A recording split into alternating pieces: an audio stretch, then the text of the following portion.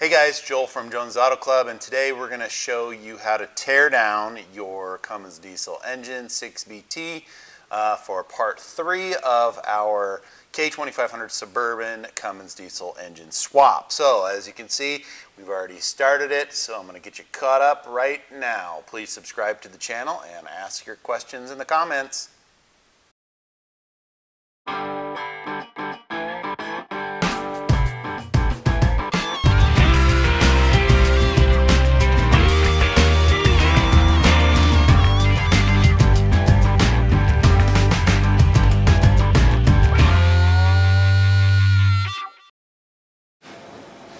Hi there, Joel from Jonesy's, and today we're going to be digging into our Cummins 6BT 12 valve 5.9 liter turbo diesel to get it freshened up for our navy blue Suburban. So where do you start? Well, we started by ripping it out of the donor vehicle, which was a 92 Dodge 250 pickup truck, two-wheel drive. The remainder of that Dodge truck has been scrapped. So we've got all of the grid heat still hooked up. We've got some hoses hooked up. So what we're going to do is we have cleaned off a bunch of bench space all around me, and we're just going to take piece by piece, item by item, and disassemble it. So first things first, we're going to get this fan out of our way, get the serpentine belt off, and then we're going to take some of the big pieces off. We're going to take the exhaust manifold off, the alternator, kind of work on one side, and then go to the other side. So we're going to get this stuff cleared, and then we'll do the pump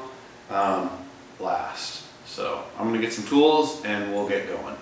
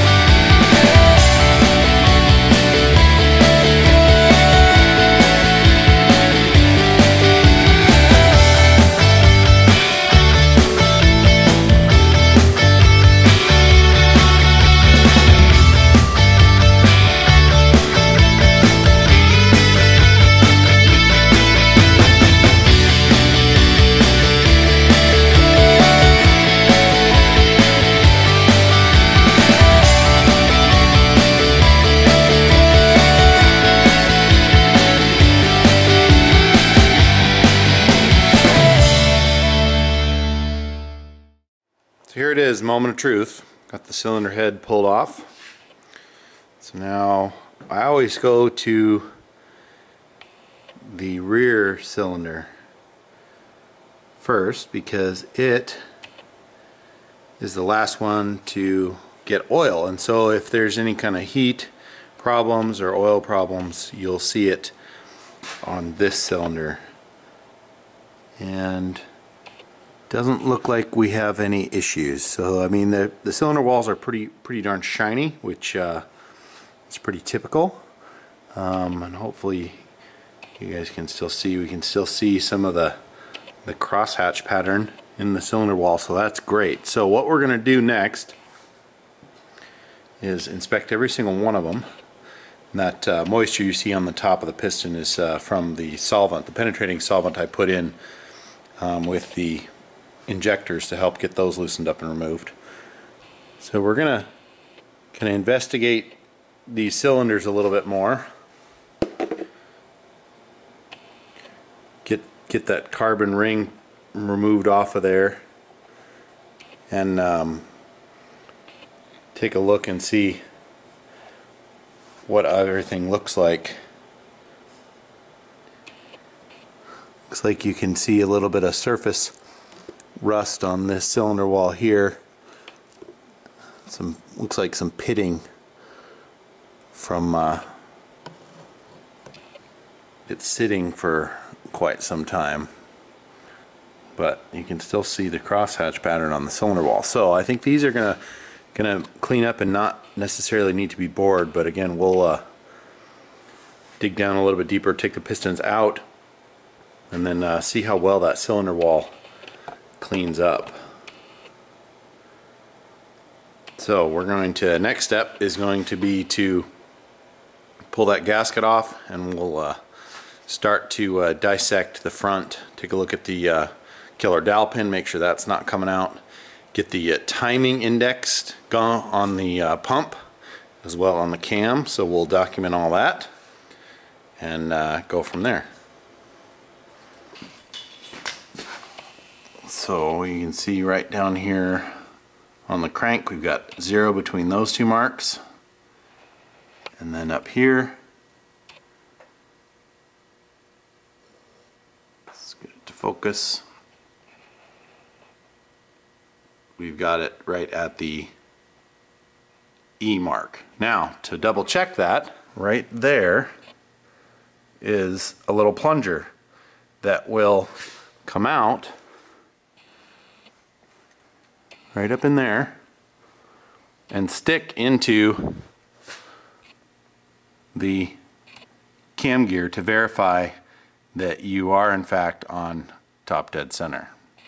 So what we're going to do is I'm going to try and get this. A lot of times they'll be stuck. See there, got it kind of freed up. We can safely remove the pump. So in order to remove the pump now, we need to lock it in position. And in order to lock the VE pump in position, we're going to take that little tab right there, take that bolt off, slide that tab over, take that tab out, and then that will actually lock the shaft on the pump, so we won't lose our pump timing when we take it off.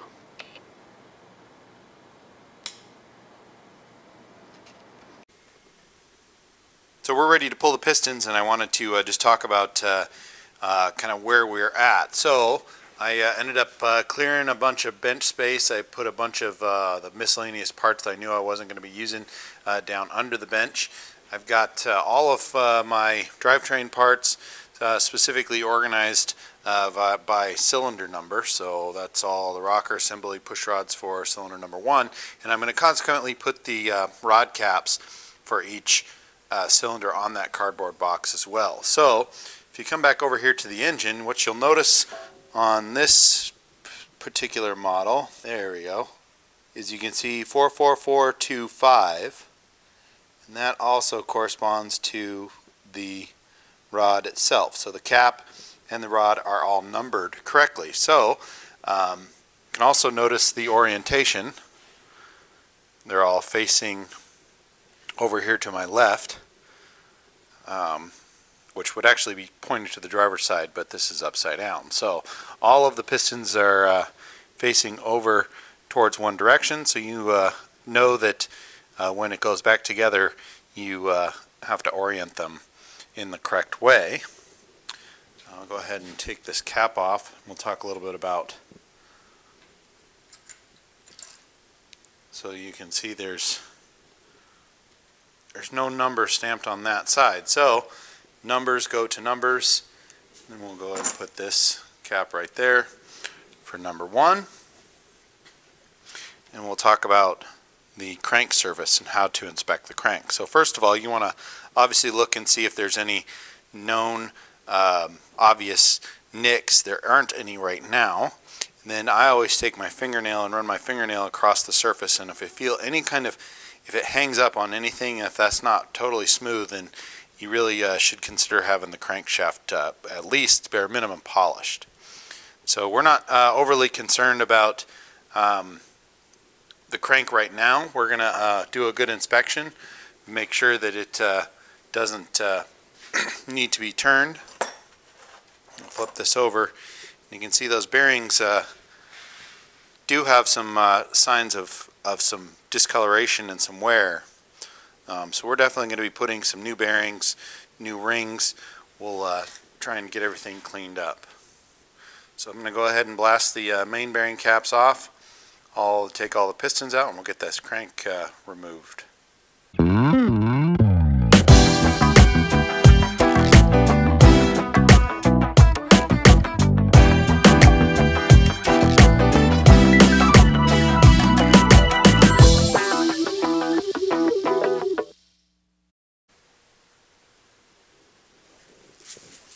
Okay guys got all the main bearing caps removed. You don't have to worry about marking those because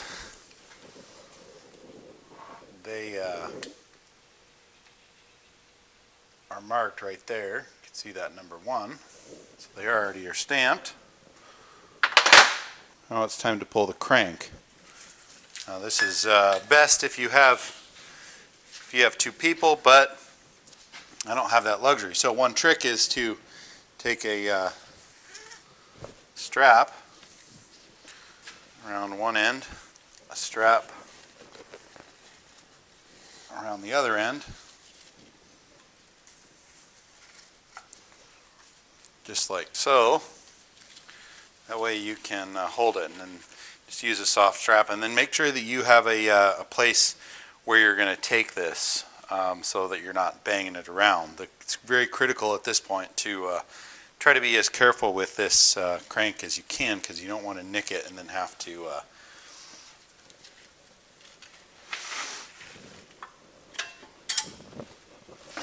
get it lifted up and out. Now is a really good time to inspect all these bearing surfaces. So I'll just wipe them off, and they look, so far, the ones that didn't stick to the crank, look excellent. Now the rod bearings, they actually are showing some signs of wear, which is not uncommon. You can see kind of right in there. And that is clear where the wear is, lines directly up with the rod. So we've got everything laid out in order. Got the crank set over here.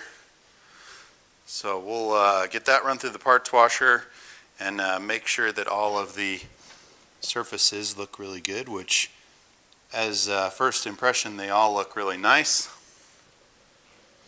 Camshaft over here also shows almost no signs of wear at all. You can kind of see maybe a tiny little bit on that low, but it's more of a discoloration than anything else.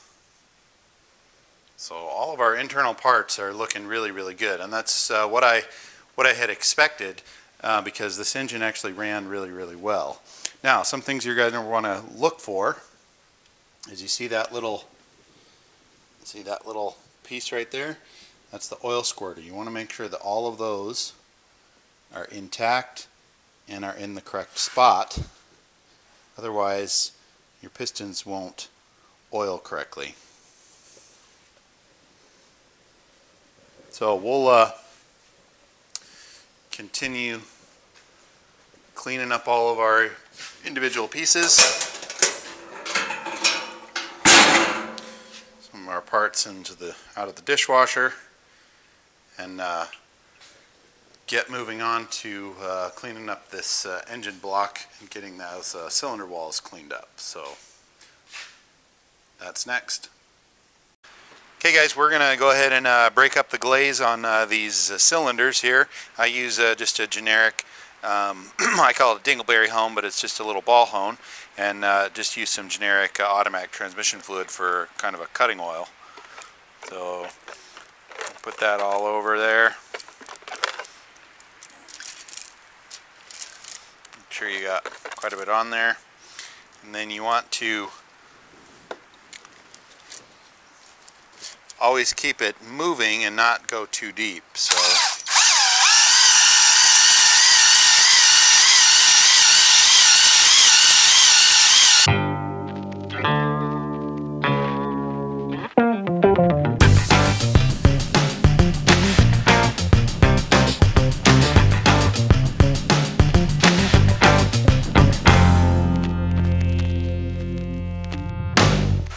it decided to rain on us, as you can see.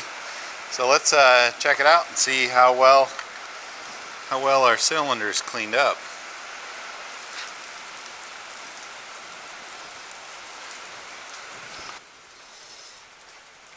Well, as you can see, they cleaned up very nicely.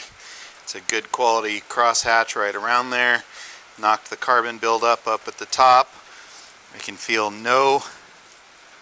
there's just a very, very slight, I wouldn't even call it a ridge. You can kind of see where that line, I can feel that line right there where the actual piston ring stops. But in terms of a crosshatch pattern and a nice surface for the new rings to seat and wear into, I'm very happy. So I'm going to go through and verify that all of them look this good. And what you're looking for is the crosshatch pattern, but if the cylinder wall itself is scored or has any vertical lines, then you probably should just have it bored. But as you can see, all the way around, ours look pretty darn good. So just with that little bit of hone, all you're trying to do is break up the glaze on those cylinders so that you have some nice new fresh material for the new rings to wear into and to seat on. So we'll go ahead and get the rest of this block cleaned up, scraped, and into the parts washer.